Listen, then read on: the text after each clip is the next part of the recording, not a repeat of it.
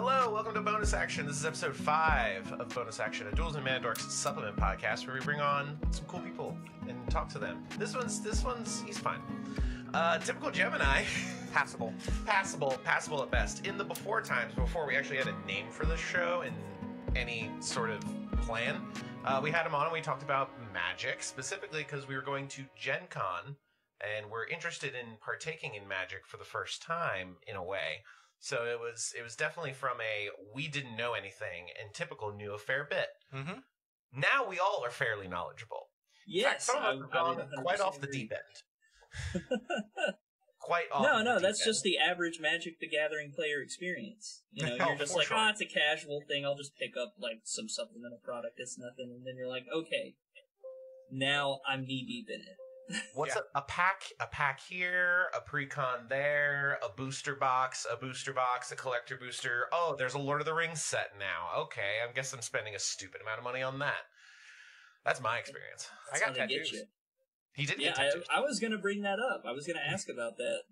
Yeah, that's the Dominaria Unite stained glass mana symbols. Yep. That's how much it meant to you, dude. You got inked up for it. Oh, yeah. Well, I mean, it flows with all my other tattoos. I mean, I have Assassin's Creed and Gears of War. I have Mega Man. It was not a far leap, and it was kind of one of those things where it's like, it's been like 6 months, and I've spent over $1,000 on this, and I spend a lot of my time thinking about this. Oh, Probably yeah. not going anywhere, at least soon, right? No. You realize you spent a lot more time thinking about it than you previously thought you would. Right. I've been a board game fan for a long time. I've been a D&D fan for a long time. I think about those when they're appropriate to think about. Like, oh, I've got a D&D game coming up. Oh, my friends want to do some board games this weekend. Magic, it's like, oh, I could build a new deck. Or, oh, look, this popular gameplay just dropped another one. Guess I'll spend an hour and a half watching that. Yeah, because I've never seen a Commander game. You never know. That is what we call in the business a lie. We've definitely seen a Commander game once or twice, but Typical. We bring you on as there's been a big event in the world of Magic the Gathering with Modern Commander Horizon Masters 3. Of course. It's a very big event in the world. A lot of very expensive cards running around in very expensive packs, some of which we have pulled. Have you opened up any Modern Horizons 3 yet? No. My LGS has them, but they were like, it's 2 packs for $20. And I was like, wow, that is a very good deal.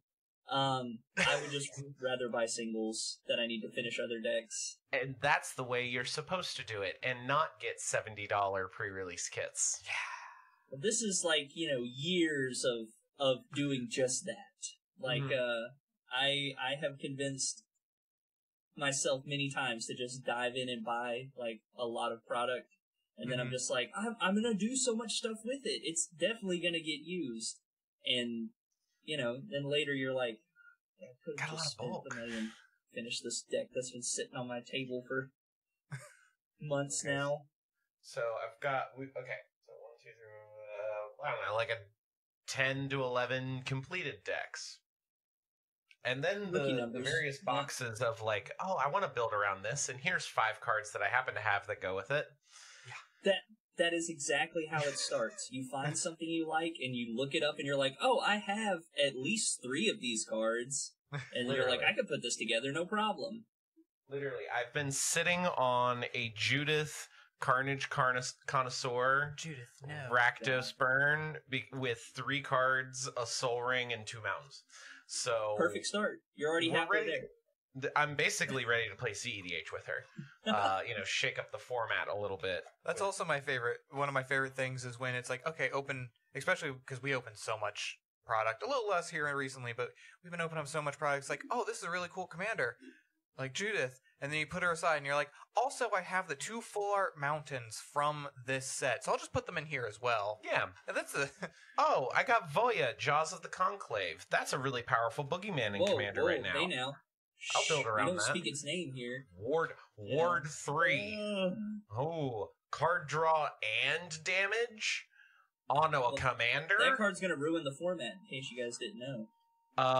That I am much less worried about it than I'm much less worried about Voya as compared to Nadu right now. Not Ulamog? Come on now. Annihilator X? Are you kidding me? It's a lot of mana. I'm more scared. Oh yeah, I forget that's always the problem in Commander games is how much mana you can make. Right. I know, right? No way. There's no way to generate a lot of mana very quickly at all.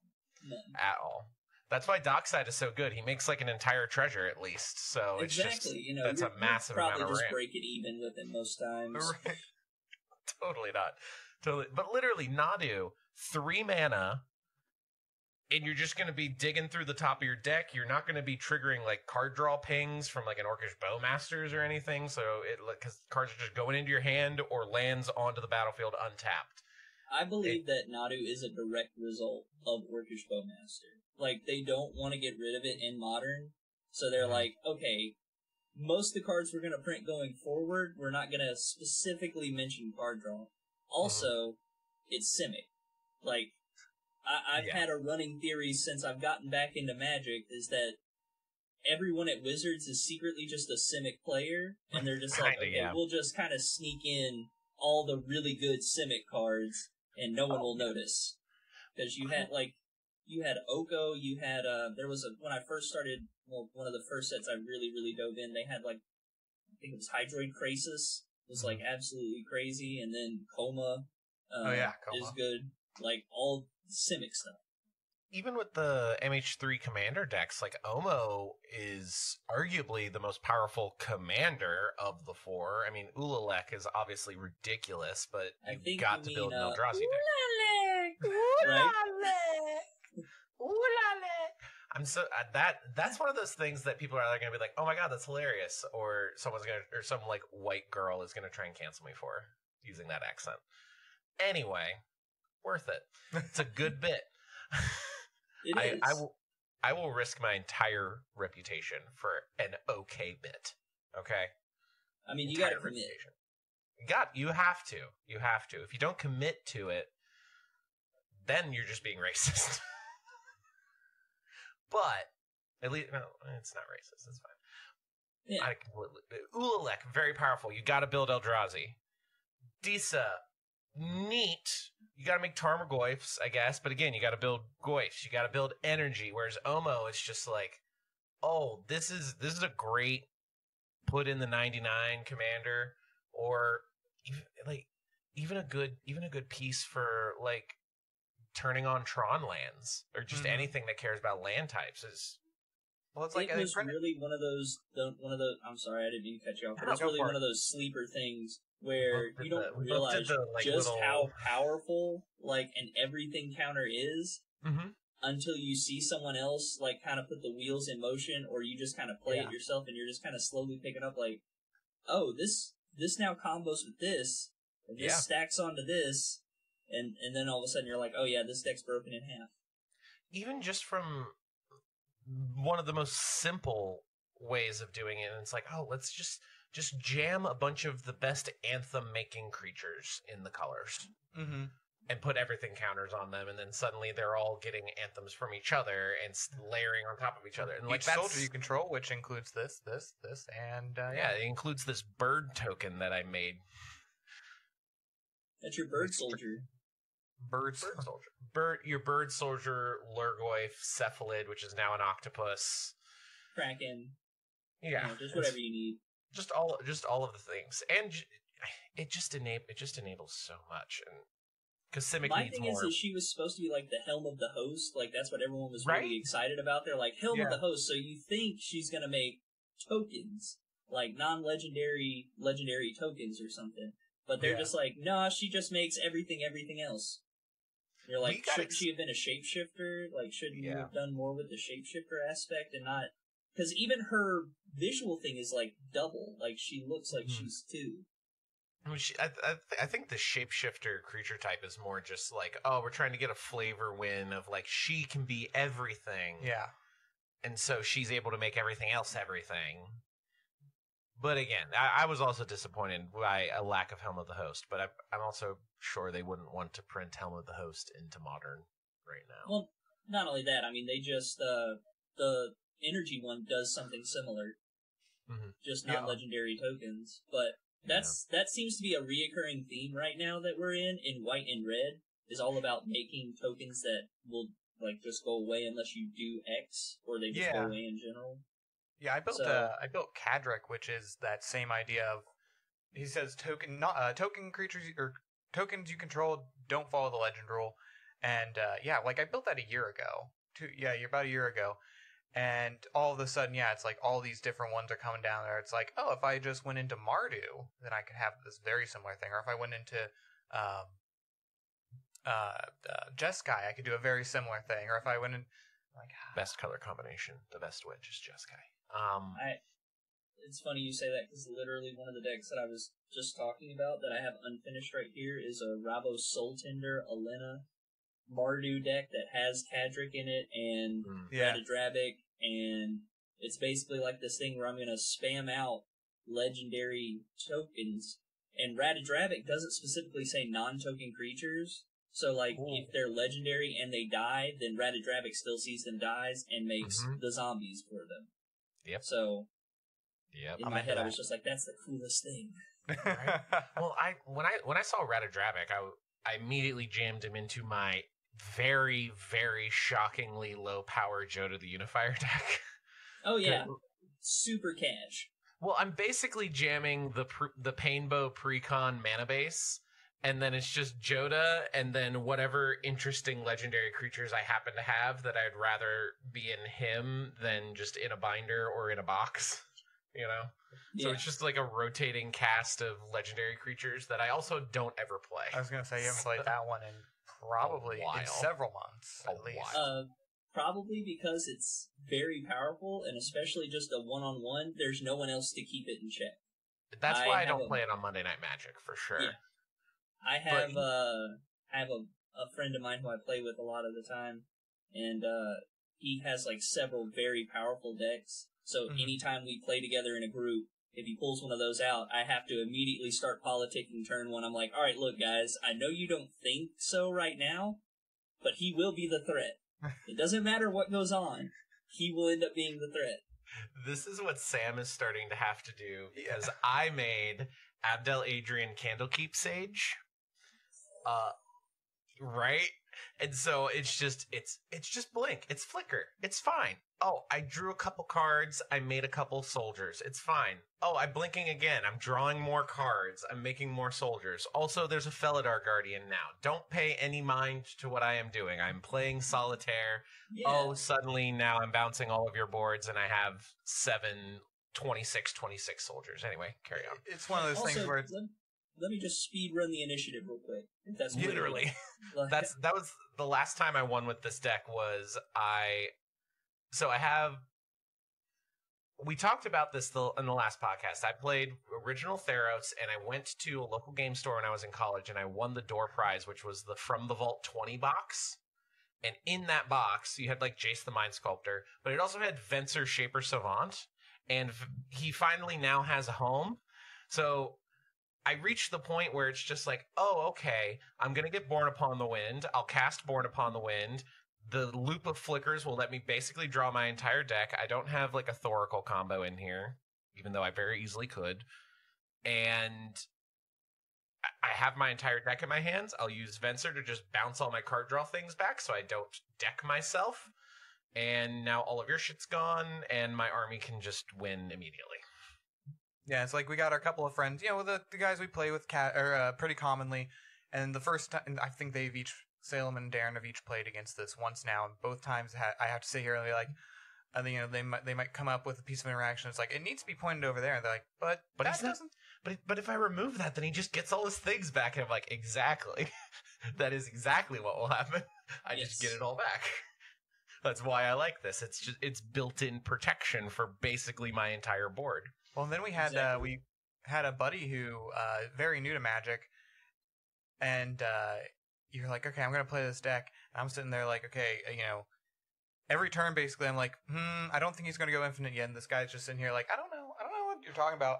And then you go infinite, Yeah.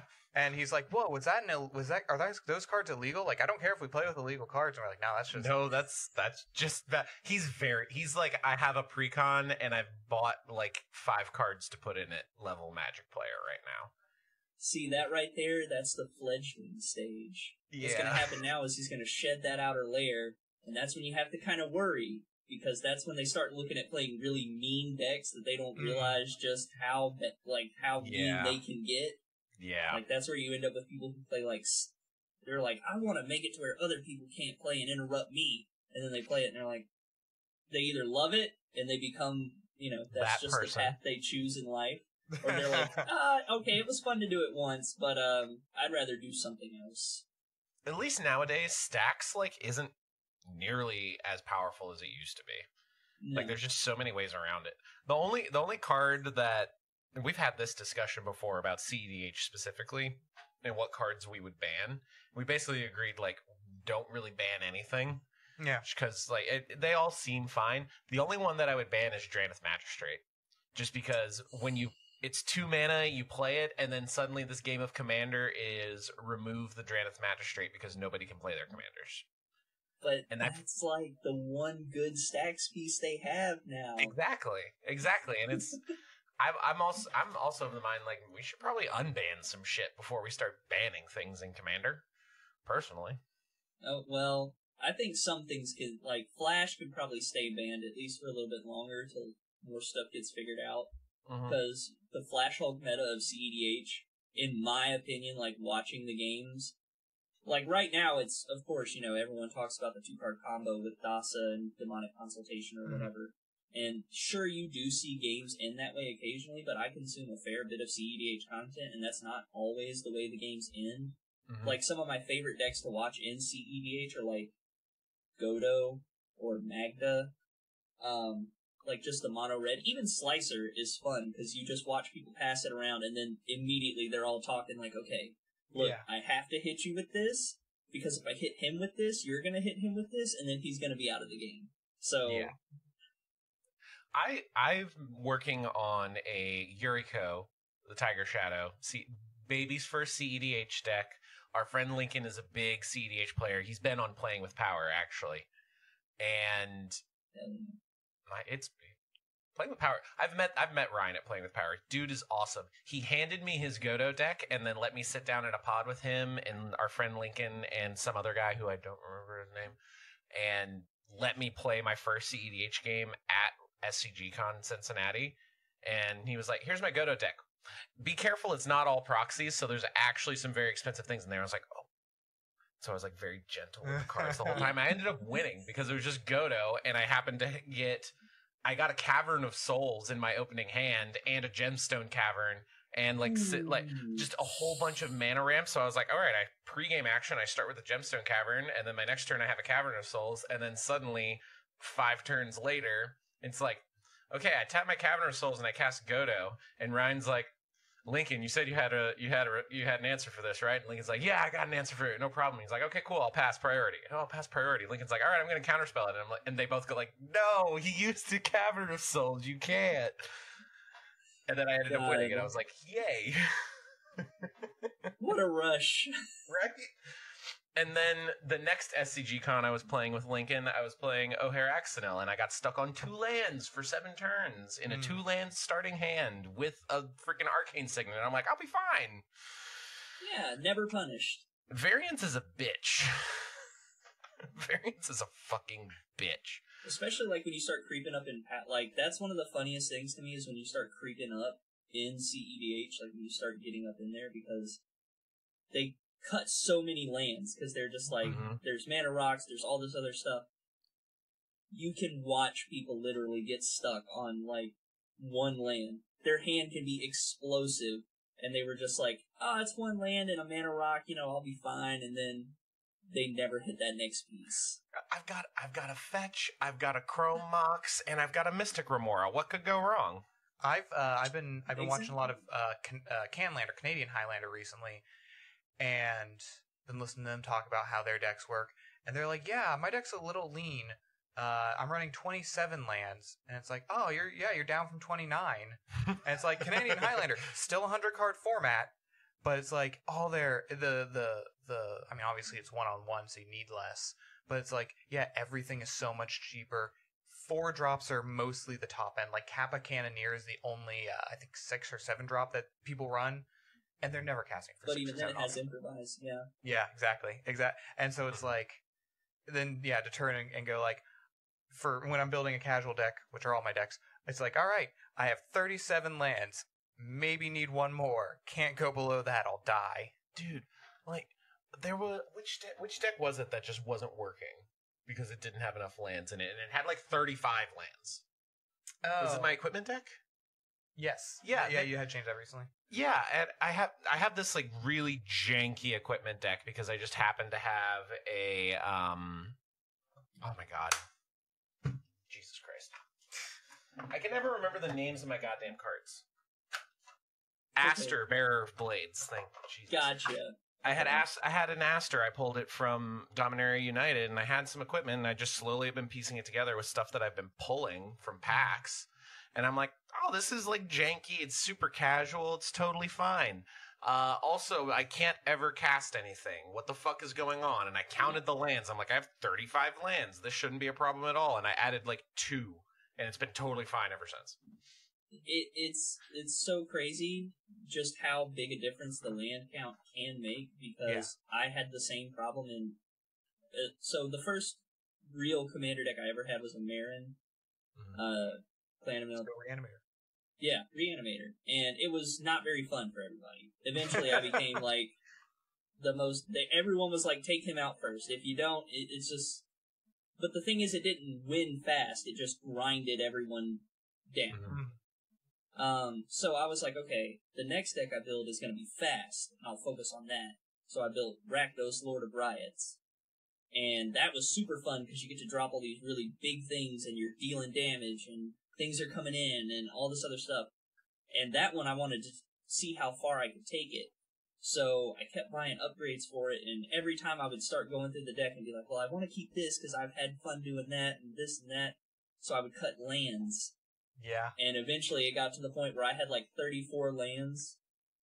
And if I did not open with the 4 needed to play Rakdos, it probably was not going to happen that I would get him. Why can't I cast my commander anymore? I think that was like the first lesson I learned.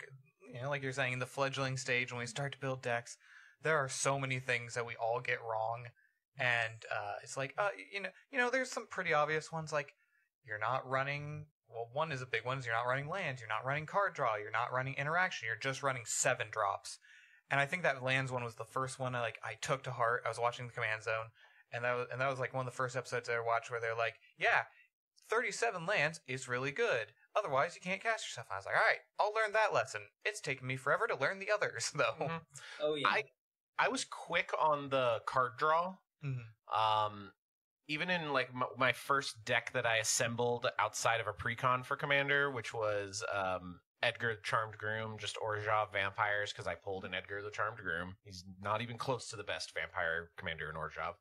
But I was like, oh, okay, I really want to jam card draw. So I had a lot of the cantrips that were like, as an additional cost, sacrifice a creature because he makes the 1/1 tokens. Or like I had a skull clamp from the precon that I got. And so like just card draw. And I think for a long time that masked the fact that I was running like 32 to 35 lands in my deck. Yeah. Because I was at least able to just churn through it enough and hit a land drop sometimes. Oh, yeah, well, when you get, if you're low enough to the ground, it really doesn't affect the deck that much. But, like, that is the next building block, because, again, when you play more with it, you start to realize that, like, certain things are there for a specific reason. Like, again, me and my buddy were playing one night, and we were both playing Drain decks, but he's playing an Orzhov, Elias Ilkor, this Disney Pilgrim, and I'm playing Shirei Shizo's Caretaker. It's just mono black. I just wanted it to be like a drain and gain type deal. So, as we're playing, his deck's like slowly pulling ahead because he has white to kind of off balance everything. But the problem was, at a certain point in the game, he ran out of card draw. And my deck is full of little things that die and draw cards, or enter the battlefield and draw cards, so I would just sack them and then bring them all back, so I'm just sitting there with, like, a full grip always. And just slowly over time, I just started pulling ahead, and then finally I was able to get out like a semi-infinite combo where it was just like draining so much that he just couldn't keep up. Non-deterministic combo. Yeah. It wasn't infinite. I'm not a monster in that one. I am. I accidentally included an infinite combo. Okay, so are you familiar with Yaris Roar of the Old Gods from Murders of Karlov Manor? It's the Gruul one? The Gruul one that when it gives all your creatures haste, and face down creatures, when they deal damage, you draw a card, and if they die, you get to flip them for free. So I have Yaris, and I included Ashnod's Altar because, I want a sack outlet. It'll generate me mana. I can sack these face down creatures, get them to flip for free. There's this Phoenix that is a morph creature that when it flips face up, it deals 2 damage to everyone. And when it dies, it returns to the battlefield face down. Right. So, yeah, I happened upon this combo in a game we were playing where I had Yaris out and I had Ashnod's Altar out, or I had Ashnod's in my hand and I had the Phoenix face down and I checked it. I kept going back and checking it. And Sam was just kind of like looking at me, and I'm like, I think I accidentally can go infinite and win on my turn? He's like, what? Like, I didn't mean to. This is like kind of one of your like most fair decks, like one of your most like wholesome Magic decks. Right? And you're like, I think I'm gonna win on infinite combo. And you're like, is this how this works? And we're like, huh. I was literally like, okay, I cast Ashnod's Altar. All right, I'm going to present what I think is a loop here. Tell me if this works how I think it will. I sack this creature, then it flips, it deals everyone 2 damage. I sack it again, and it returns face down, and then I sack it again, and it's just over and over and over again. Man, there's something similar you can do if there's a green morph creature that you can flip up for revealing a green card. So if you had that, you just generate infinite green mana. And you can use, or infinite any color if you have a Phyrexian Altar, because you're just flipping it and killing it and flipping it and killing it. Listen, I don't know what kind of money you think I have. I have Ashnod's Altar money. I don't have Phyrexian Altar money. Okay. Well, okay. Look, right there on the wall, I could see you have Phyrexian Altar money. False. Pulled all those. Pulled everything on this wall from a pack. Everything. This mana crypt. This beautiful $200 mana crypt that I have here, I went to Walmart and I was getting things and I'm like, wow, there's some Lost Caverns of Ixalan packs here. I'm going to get like 3 of those and I'll just open them up while I have dinner. That's a treat. Yeah, and I was talking to my partner and she and I were having a conversation on the phone and I was like eating, we were chatting and I'm like, I've got these packs I'm going to open while we're talking. And we were talking and I opened, I was like, oh my God. She's like, what happened? She was like, I knew you either got something good or like something had gone horribly wrong with them. And I'm like, I pulled the most expensive card in the set that you could possibly get. Yeah, for real. Yeah, and the same with that Jeweled Lotus and Orcish Bowmasters. I've opened so much Lord So of the Rings if you wanted one, you could potentially get one. Yeah, I just got what is it, Modern Masters? What set has, what's the most recent set that has Phyrexian Altar? I don't even know. I'm just going by my vague memory of the set symbol. I'm like, I'll just get like a case of that. It's one of those. Something. Yeah. Whatever. Get a booster box of that and I'll probably open it. It's fine. Don't worry about it. So just a small booster box. It's a small one. Just a little treat. Just a little, if you want a little treat, go spend $40 on an Aftermath booster. Because while it's not necessarily monetarily worth it, you're not going to be able to get a booster box of anything for $40, and you might get lucky and hit one or two of the cards that pay for the box. So, I mean, I'd be happy. I think almost all the legendary creatures from Aftermath make awesome commanders. My favorite pet deck is my Narset Enlightened Exile Jeskai Prowess cast free things from graveyards deck. It's so fun. It is by far my favorite, one of my most powerful, and it's the one that I have in the fancy deck box forever and always because I love it so much. That's the one you can cast other people's spells too, right? Out of other yeah. That right there, one of my favorite things. I know a lot of people aren't really always the coolest with people who play steel death decks. That's my bread and butter. That's like, I get so much joy out of doing that. Yeah. I can take it out of your hand, I'll take it off the field, I'll dig it out of your graveyard, whatever you don't want to use, let me try it. One man's trash, another man's treasure. Jester, I will fuck you up. That's not true. That cat faces no consequences for anything. Sure. She was batting at cables, and I'm like, I swear to God, if you turn off our fucking camera again in the middle of the podcast, I swear. It is a very Jester thing to do, though. I shouldn't have named her that. I was asking for trouble when I did that, for sure. So we could just continue on down this rabbit hole if you want, but of course, yeah. One of the things that made me want to talk to you is you've started to, much like us, move away from TikTok in some ways. Like we all still do stuff, but it's not like our primary platform that we would all create on anymore.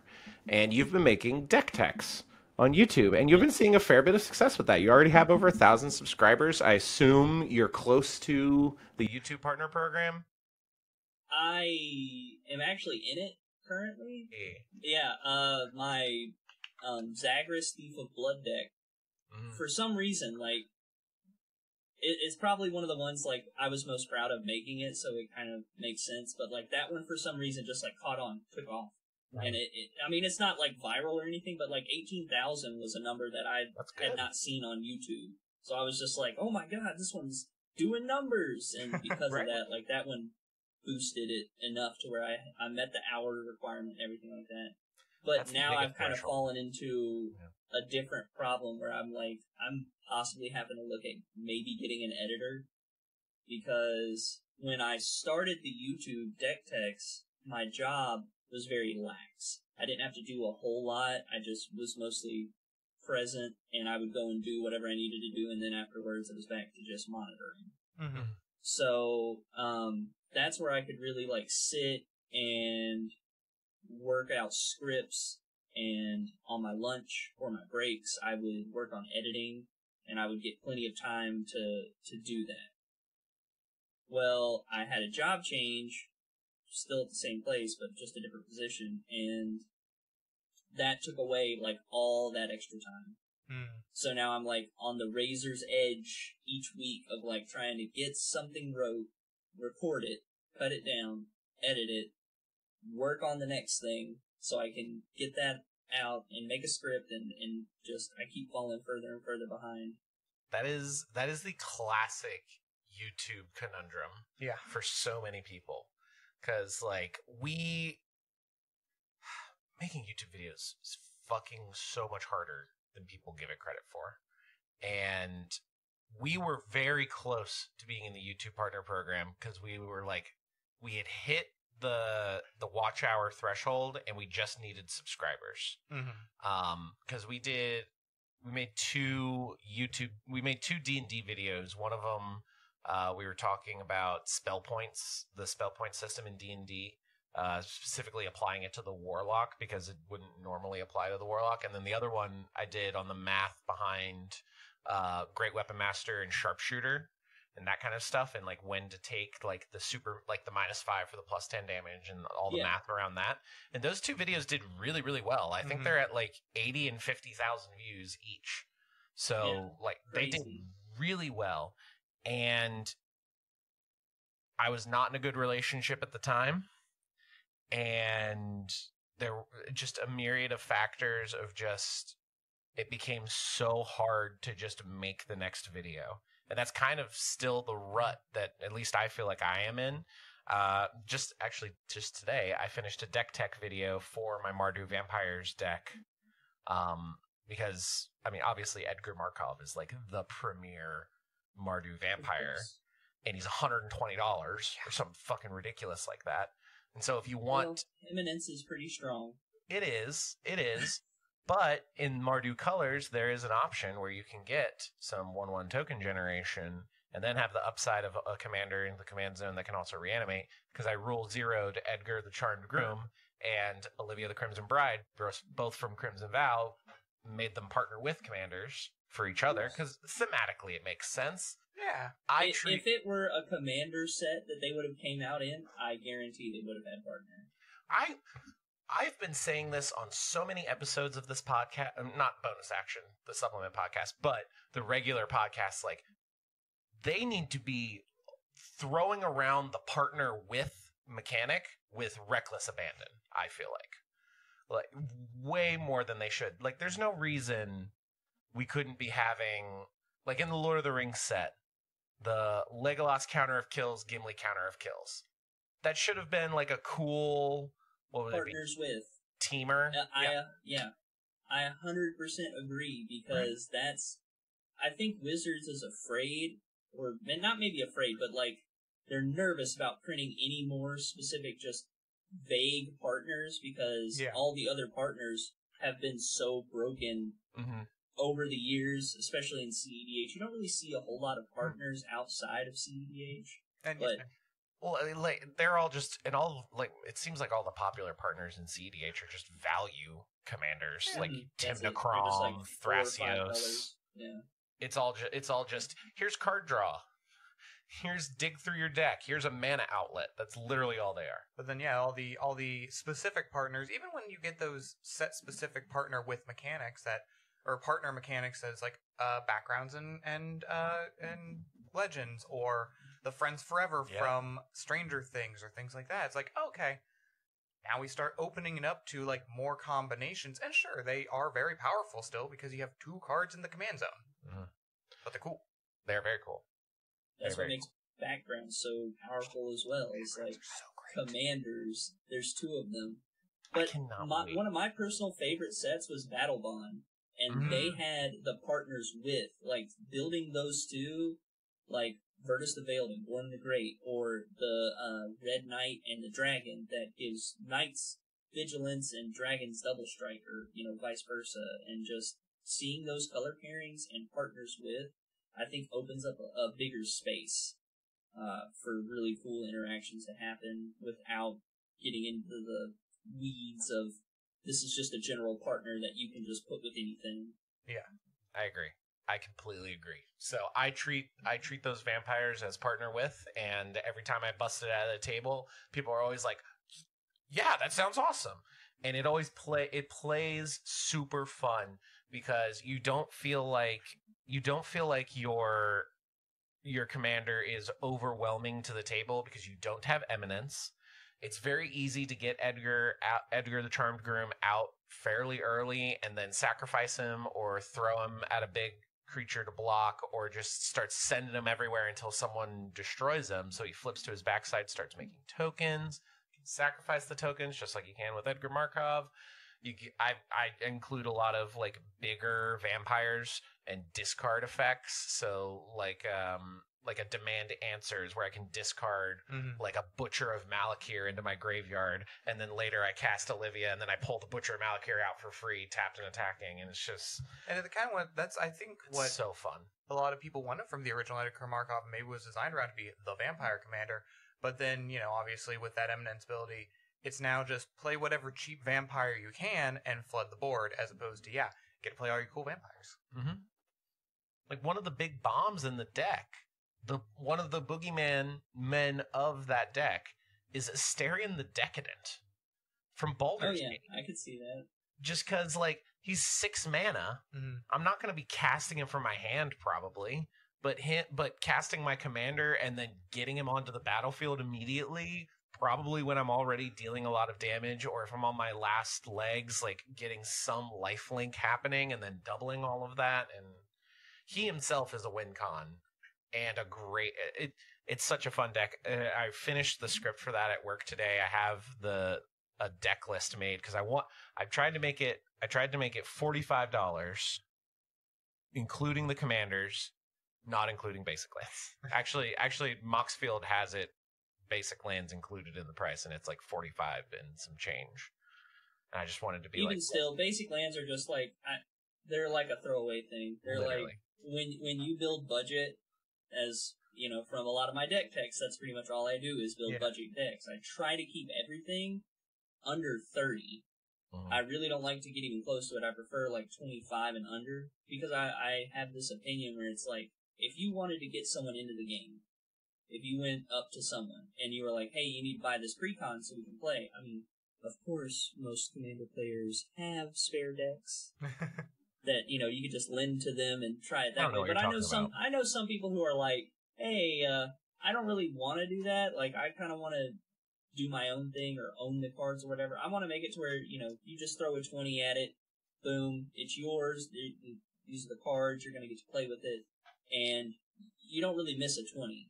Yeah. You know, it's like, all right, well, I spent $20 on it, and, you know, now I'll get to play with my friends when they go to the LGS or we meet up somewhere or something like that. Because that's mostly what Commander is for a lot of people, is just, like, the social aspect. It's getting together and playing with your friends and just enjoying the game that way. Jester, do you like Wyatt's deck techs? I'm going to take that as a yes. All right, get out of here. Of course. Arousing endorsement. She's a woman of many words. What can I say? And she loves hopping on the table around 7 p.m. because that's dinner time. And she's like, "All right, get the fuck done with what you're doing, so you can feed me, you heathens." I completely lost the thread. That's always how this goes. Cheap deck techs. Cheap But deck yeah, techs.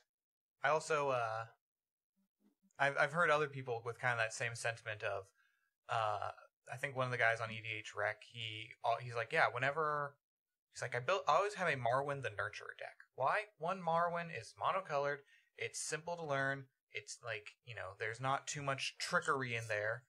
And he's like, yeah, and I can build the entire thing for, like you were saying, for like $20, and then go to the LGS, or like somebody comes over for the first time. It's like, oh, hey, I'm kind of interested. He's like, here, take this.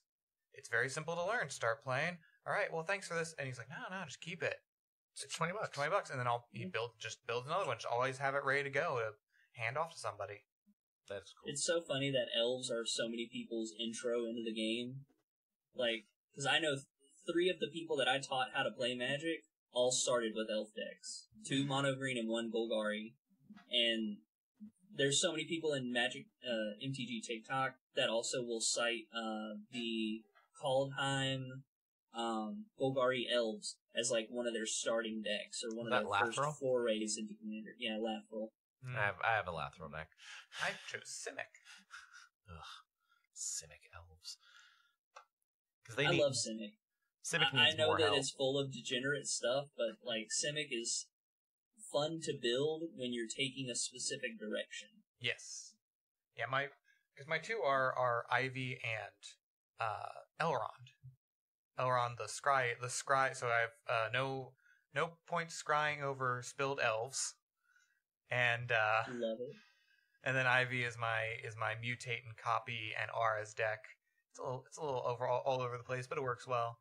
The names you come up with, the names are the best part. Exactly. That's what gives the deck personality. Really? Like, if you pull up my Mox field, it says budget deck, then name, but then afterwards in parentheses is where I put the real name of the deck. I love that. The only one that I have a name for really is my vampire one. It's just Markov Wedding. And that's not very interesting. Nope. I've played around with Abdel Adrian being Blink and You'll Miss Us, but that's a whole other. Look, it may be a classic, but it's a classic for a reason. You know, I'm not trying to be ridiculous over here. I'm just trying to keep it chill, low key, if you will. I'm known for being very low key of a person. So, Wyatt. Yes. At this point, you're going to Gen Con? I am not, unfortunately. I'm sorry. I just talked about this. I know, but I have not only my job, but I'm the sole provider for my family, and we have a baby on the way. So congratulations! Very nice. Yeah, thank you. I've got a wife and kids. I can go have fun. I have, and my wife and my son are like my world right now, and I'm trying to spend as much time with him and her as I can before the baby gets here, and then I'll be in overdrive dad mode trying to help with everybody. And Classic. Fine. We'll be a father. We will work to make our a successful company, and then hire you, and then we'll pay you to go to Gen Con in Exactly. Hey, 10 that's, years. How's that sound? That's an really editor what when we I'm can just buy working you? towards. I'm just waiting for companies to start reaching out and being like, hey, you seem mentally stable. Why don't you go down to one of these cons and we'll pay for you to go? And I'll be like, all right, cool. Wyatt, I want to clue you into something here. I don't know if this would help because obviously travel and accommodation. We applied for press passes and I got one. I did not. Sam didn't, which I found interesting because we submitted the same links and the same channels and the same pages At the same time. At the same time. When So you I don't say know. a press pass, does that mean you have to cover the event or are you just going? No, I'm just going. Yeah. Oh, okay. They just gave me a pass. I think you also technically can use cameras in certain situations where they tell you to turn off cameras, but Yes. other than that, yeah, it's like you get to go for free. Pretty much. So we're splitting the cost of one ticket. We got it on BOGO, apparently. Yeah, literally. Literally.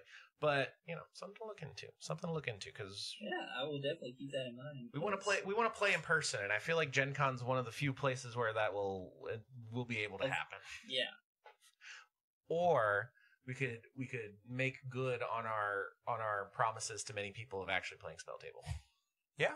And doing that correctly. Look, I'm telling y'all, a Patreon tier where y'all play with, Patreon.com/the Dungeon Bros. For those Shameless that might be plug.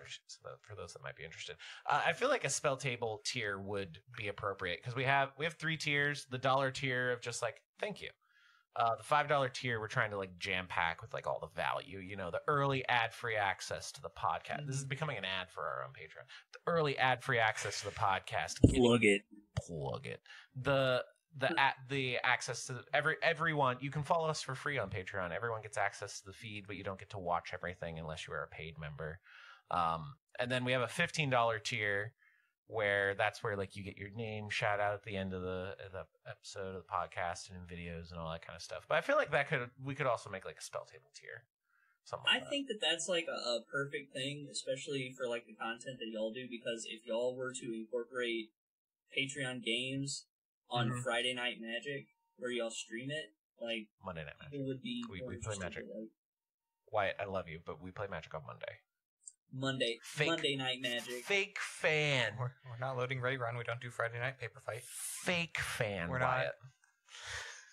not. Look. Think Elder Dragon Hijinks. All the days run together. They all end in Y. That's true. It's true. Yeah, Wyatt. Fake fan. That's gonna be the short. Exposed. Typical Gemini's a fake fan. Oh no. No. You're My days of the week. Right. You're absolutely right because I look at some of the like not mega popular but like your mid to high tier gameplay Magic shows. The one that I think of in particular is Play to Win, where they do CEDH content and like a lot of their games and a lot of their CEDH decks are like deck lists from patrons, games with patrons. They have a $100 tier, and if you subscribe to them for a year, you get an episode dedicated to you on their thing. Like, it's a whole crazy thing. And just for the fans listening, for the people debating going into that high of a tier, you think people don't remember your name? I know Baby Jeebus's name. Yes. Specifically from that. However many times I've heard it, it's now drilled in here. Oh, yeah. He is very well known.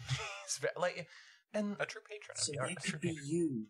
Like, loyal fan out there. That could be you. That could be you. I mean, obviously, to a much smaller degree. We will always know Brandon Vole. Yeah. We've now met him in real life at SCG Con Cincinnati and like played games with him in person and like had dinner with like you meet these people and you do Mystery Sniper, D. There's a ton of these names that eventually just keep cropping up, and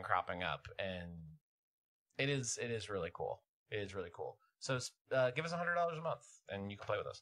There's that option right now. It's just not an option. I would make it more reasonable. It would be like course.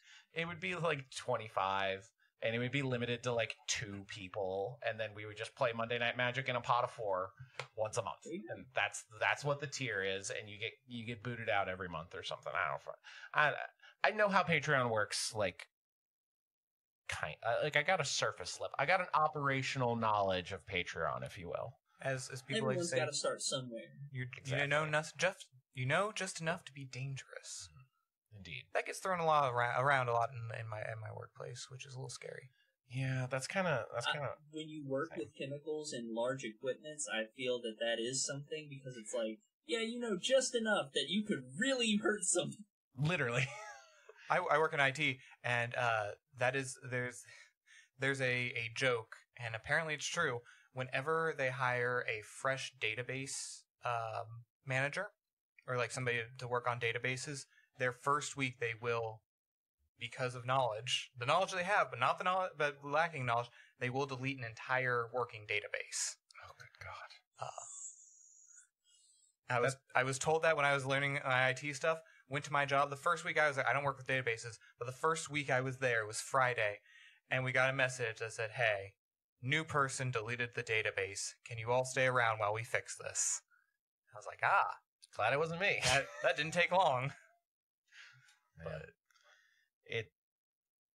I kind of feel like that's how I am with Magic.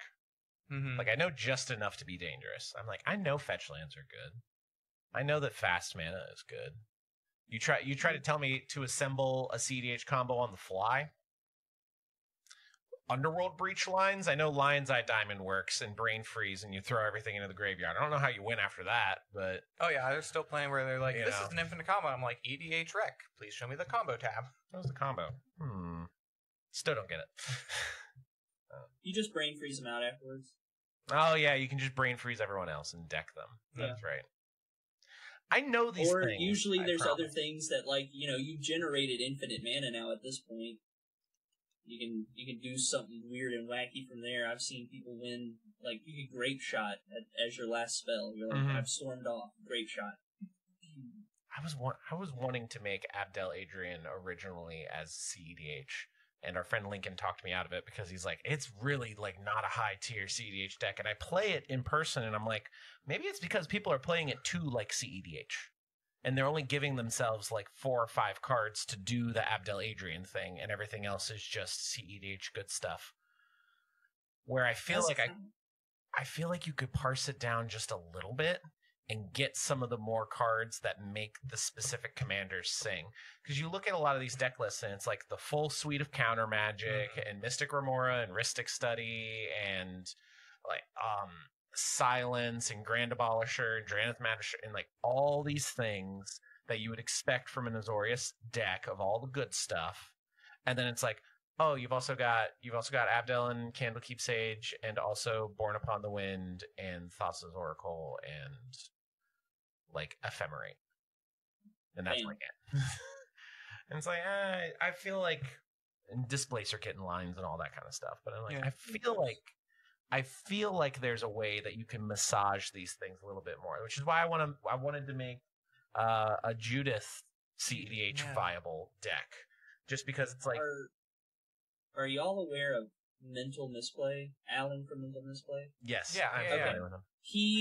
He does stuff like that, like watching him play CEDH and the people he brings on play CEDH.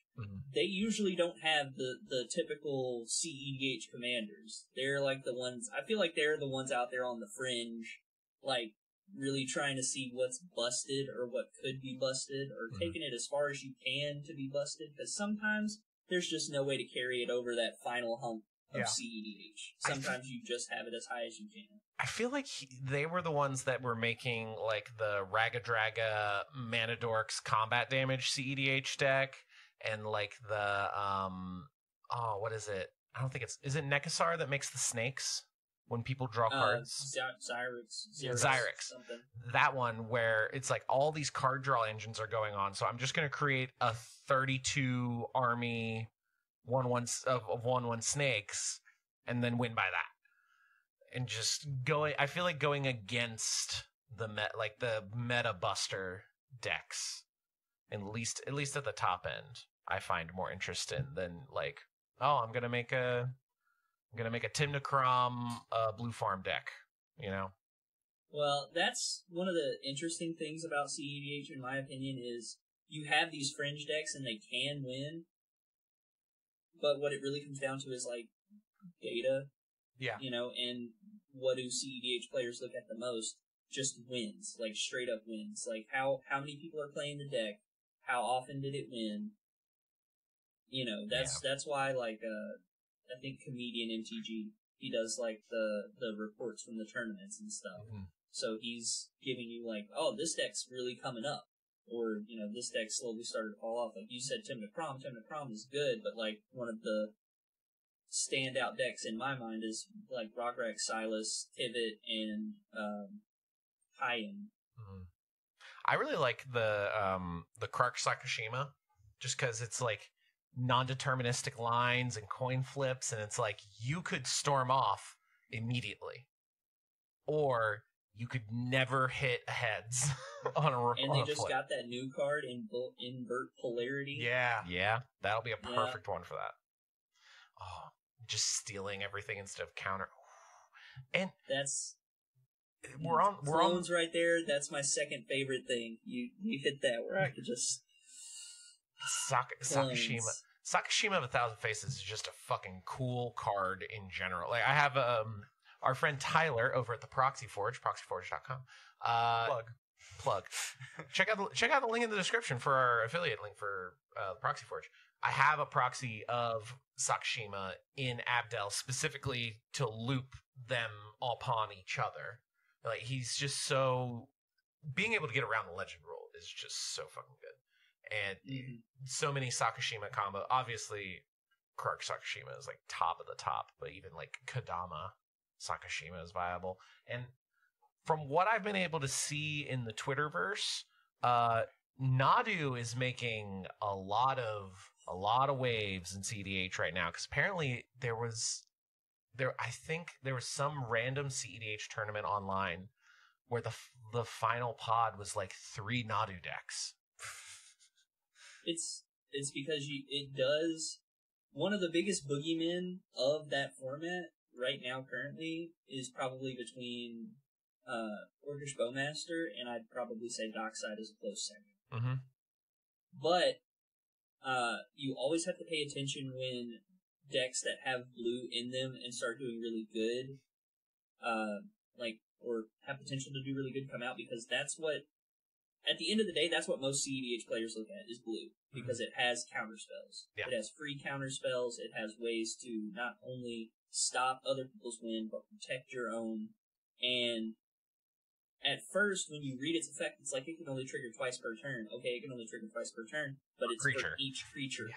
So each time you hit one of those land drops, if you have a Scoot Swarm, or that other new card from Modern Horizons that makes a 1/1 insect if it's bestowed. Yeah. There's all kinds of ways to just slowly just roll into this, where you're making more creatures that can be targeted, and you end up just chewing through the whole deck. And if you're doing it through artifact equipment cost, that's so difficult to interact with, because it's an activated ability and you can't counter that. You have to stifle it or have some other way, like Otawaraing your. But then you can just recast it because you're ramping as you're doing all of it. It's just card drawn ramp stapled onto a 3-mana commander that by the time it's removed, it probably is ramped enough that you can just recast it. Right. And the pieces, it's hard to know when to like pull the trigger on when you're supposed to stop that piece, when you need to blow it up. Because it's like, okay, well, if I counter his Shunko or whatever the zero equipment's going to be, you know, who's to say that this guy over here isn't going to combo off? Or do I let it resolve because he just spent mana to play it, so it's not really doing anything currently, but if he plays, you know, it just feeds back into that, where it's like, where's the counter supposed to be? Yeah. And it's going to be powerful now, I feel, because people they don't know when to interact or what to do about it, but it's like with Tivit. Like, a lot of people they didn't know what to do about Tivit when he first came into the CEDH scene. Give him clues, and now it's just like everyone knows clue. Always give him clue. unless they are low in cards in hand and it looks like they're trying to dig, then you give them treasures. Right.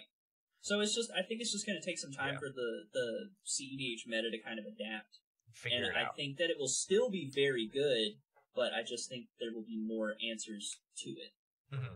I think I'm interested to see where Nadu like ends up in the meta, like if it becomes a new Kinnan where it's like one of the like Kinnan is so far and away the best Simic commander for CEDH and just in general. Mm-hmm. And I wonder, like, is Nadu going to be in that conversation, or is it going to end up being like solved and people will know how to deal with it in a way? And then obviously, like right now, if you're trying to be super competitive in CEDH, I feel like you have to have access to blue and black because of Thassa and Demonic Consultation, or Thassa and Tainted Pack, and I don't know. It's I'm always excited when a new thing breaks into that high tier, just and kind of disrupts things a little bit. Oh, absolutely. Like I said, watching people flash Hulk wasn't boring, but it just became something you knew was coming. Mm-hmm. Kind of like a Thassa Demonic Consultation line. It's like if they had one, they searched the other, or they would just have it off the rip and it'd just be like, alright, Flash Hulk. And you could do that on top of other people's Flash Hulk, so if someone did it first, you could do it on top of theirs. Yeah. Like, that's why Flash had to go. Yeah. Flash I get. But, I mean, I don't know. CEDH is its own entire beast. Oh my god, I can never... You two talk for a second, I need to find a thing.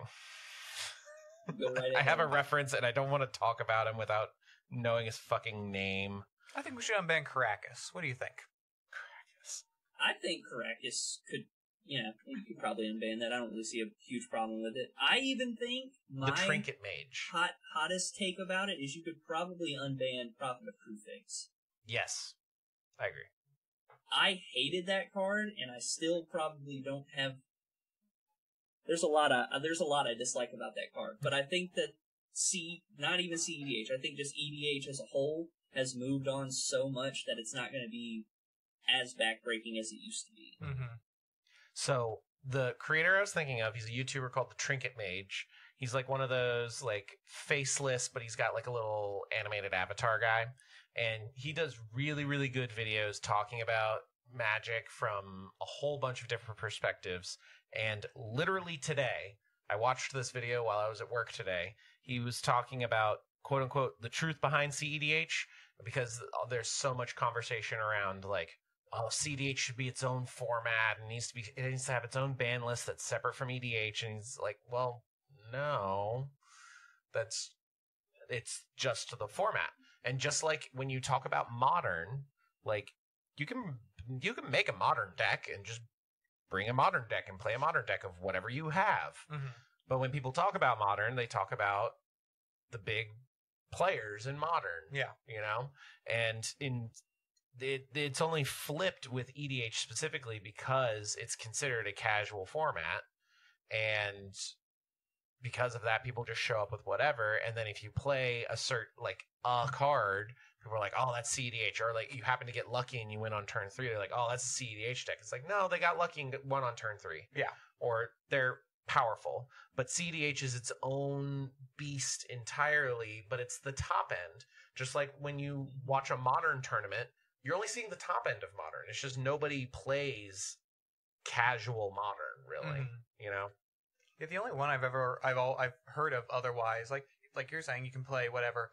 Obviously, there's the CPDH for high power Pauper Commander, but Pauper Commander is so fun. Have you ever played Pauper Commander? I've built several. I have not gotten to actually play it because most of the people that I play with build very powerful commanders. So one of my favorite decks to play is a Pauper Commander Phalanx Leader mono white go wide +1/+1 counter deck. It's fucking awesome. I love it. And I also have a Third Path Iconoclast PDH. We need to jam some PDH on Monday Night Magic sometime. You need to make a PDH deck. Anyway, back to the thing I was saying. Sorry, my sentence interrupted your thought. At the SCG Con, a former buddy of mine, I knew in just after college, he actually runs the local $30 vintage club, which they play vintage, but they have a cost limit of $30 because vintage you can play obviously all the things you ever want to play. Tens of thousands of dollars or more. And he's like, yeah. So, and I talked to him at the first SCG Con, and he was like, I was like, oh, I got to go in a few minutes. But he's like, oh yeah, cool. Well, here's what we're doing. If you want to stay, come around. He's like, yeah, if you don't have a $30, we have $30 vintage decks. You just spin this wheel. We'll give you a deck, and you can just play. I was like, maybe I'll come back. I did not, but I wish I did because that seems neat. That is cool. And just to touch back on the winning on turn whatever, even in a budget deck, like I built a Cole, the Forge Master. It was from Kaldheim. It was one that whenever an equipped creature dies, it goes back to your hand. Mm-hmm. I built that, and when I was test playing the deck, I built it on a budget. I think the budget was like $20. It was something. It was really cheap for what it was doing, and I was like, oh, this is really good. And just randomly, I happened to, as I was test playing, open the perfect 7 and drew just the last card needed and literally won on turn 0. Like, I go first, no one else goes. It's, the game's over. And that's on a budget deck. Yeah. Like, it's, sometimes you just get lucky. Variance. It all comes, the game, any of these card games, it all just comes down to variance. That's Exodia. And that's honestly what it comes down to. The difference between casual and competitive play is that competitive play optimizes for variance and casual play doesn't. Yeah. That's all it is. But that's why I think in casual Commander, I'm just going to say this about it. In casual Commander, I do think infinite combos are, for the most part, okay. Absolutely. Because me personally, I'd rather play as many games as possible throughout a night than just one really, really long, continuous game. I will play those games. I don't mind those either, but I'd rather get like 3 or 4 reps in instead of just one really, really long game. Absolutely. So if one person just happens to stumble their way into an infinite combo, or they're like, okay, well, I drew enough cards, this is an infinite combo, blah, blah, blah. I'm like, great, let's close out the game, let's start another one, let's shuffle up, let's get the next one going. Mm-hmm. Yeah, I think the problem really comes in, at least in my eyes, the problem comes in is if I sit down with my clunky deck, and or not even clunky deck, just my deck that I need a minute to work, and then you're like, all right, turn 1, tutor up one piece, turn 2, tutor up the other piece, play them out, turn 3. It's like, okay, that's a little different than what I was expecting of this game. But yeah, if you're like, right. This is my starting 7, it actually kind of sucks, and I don't win unless I rip a land off the top. Sweet, okay. Then I'm more fine with it. Mm-hmm. Variance is the name of the game. Mm-hmm.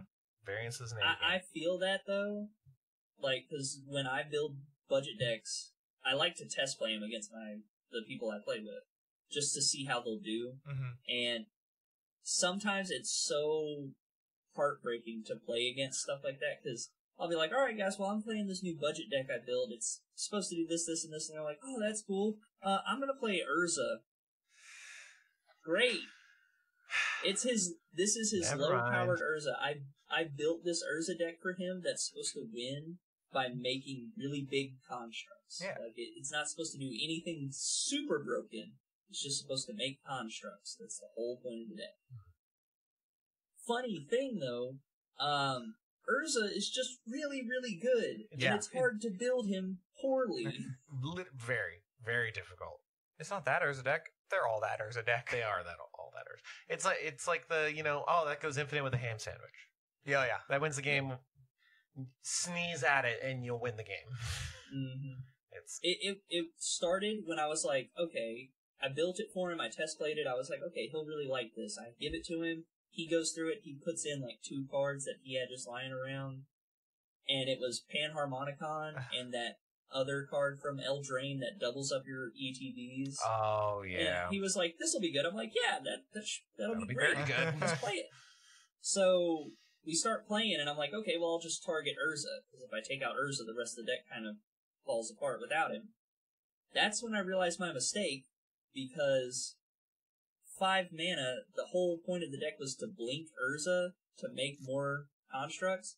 So he would just be like, "Okay, well, you're targeting Urza, I'm going to pay 5 mana, shuffle the deck, flip the top. Oh, look, it's a blink spell. Yeah. So I blink Urza, so now your spell fizzles."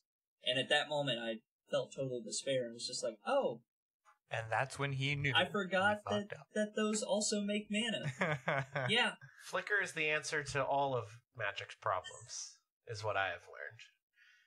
I think it's since. Well, Abdel is like in a league of his own, because my blink deck, Brago King Eternal, you need Brago. You need him. He's what makes the rest of the deck go. So when he gets removed, it's like a fair blink deck. People take it out, they're like, "Okay, well, you've killed Brago now 4 times. I cannot cast him again." The deck is just going to do what it does. But like you said, they kill Abdel. Okay, well, everything under Abdel Comes back. it's all back. He's the Teferi's protection for my board. Except sometimes I want him to go away real quick and then come right back. Anyway, Wyatt. We've been going for a little over an hour. I think that's a good spot. The cat is getting restless and Yes. she desires her that, dinner. you know. You know. Hey, I don't mess around with food either. Hey, same. I'm about to kill a ham sandwich probably. I don't have ham. I'm not making a ham sandwich. I'll go infinite with a ham sandwich though. Yeah. Wyatt, thank Who you. wouldn't go infinite with a ham sandwich? Exactly. Wyatt, thank you so much for hanging out. Typical Gemini on TikTok and YouTube. Do you have anything you would like to plug? Anything you'd like to talk about? Hey, check out the Patreon. Sign up for their Patreon. They're gonna do games on Spell Table soon. I'll make sure of it. Shit. Don't worry, guys. I didn't just commit you to anything. Shit. If he didn't live 8 hours away, this would be much more terrifying. Wyatt! Typical Gemini on YouTube. Help get the watch time up. Get the views in. Help him out a little bit so he can hire an editor and make more content. Make more. Somebody sponsor this man. Sponsor this man. We need to. Braid's Arisen Nightmare is the next deck tech coming. Oh, God. It's really, really fun. It'll probably. I built it on rats. Nice. It's built around rats. Nice. It'll probably be up by the time this podcast gets posted. So go check that out right now. YouTube.com/Typical Gemini. Of course. One more shout out. Yes. Oh, yeah. Congratulations on your 69th episode. Oh. By the time this one goes Oh, up, that'll fake be out. fan, you say? Fake fan? We haven't figured out what we're gonna do yet. Still, okay. For those of you watching this when this comes out, we're recording this a week before episode 69. Nice. No fucking clue what we're gonna do. I have no idea. We need to figure something. I think you should just make all innuendos. In your Every innuendo ever. Hey, you want to get drunk at work? He works from home. You want to get drunk at work? I think it'd be about time that we get drunk on the podcast for episode 69. Anyway, by the time people are watching this, you'll know if we got drunk on a podcast or not. So that'll be. Hey. Oh fuck! I have to coach after on Tuesday. No, Tuesdays I don't. Tuesdays I don't. All right, cool. We're good. Anyway, that was a journey. Thank you for watching this, the Lord's 5th episode of Bonus Action and Duels of Mandork Supplement Podcast. Thank you, Wyatt. We want to have you on again soon. I wouldn't mind having you on to talk about Magic sets after they release. Yeah. Please. Regularly. Please. That'd be fun. I have so much knowledge packed in here every time, and when I go to work, I have to literally wait for specific shifts of the 2 guys I play with so I can go talk to them about how excited I am about certain things. So this was great. Awesome. I don't want to commit to anything. I don't want to commit to anything because I'm non-committal except for certain things. But we can totally talk shit about Assassin's Creed when that comes out.